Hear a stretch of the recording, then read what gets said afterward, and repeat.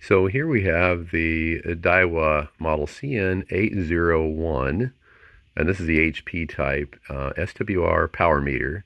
This covers from 1.8 to 200 megahertz, and it's a nice working meter. I've been really impressed. One of the things I like about it the most is this thing's rather large. There's my hand, and so you can see it's big, and so it's easy to see, very clear. Again, it goes up to 2 kW.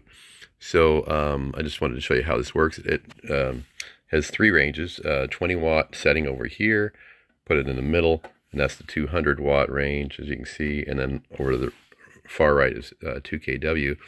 It reads average and PEP, so it's kind of a nice feature. It'll only do the PEP if you have a 12 volt plug like I have on the back of this one. This particular one does not come with one. I'm borrowing one to do this demonstration, but it is working. I'll show you how this works. So here's the average power. I've got into a dummy load. Testing. There's the test. And then if you switch it over to PEP, oops, if we can do that. Oops, there we go. All right, test.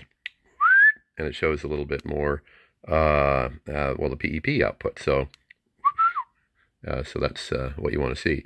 And I have it at, this is the 100 watt radio we're using. Again, this is a test into a dummy load.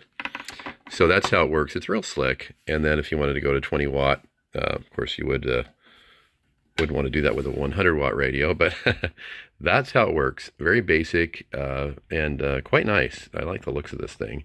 The DAIWA model CN-801 SWR and power meter.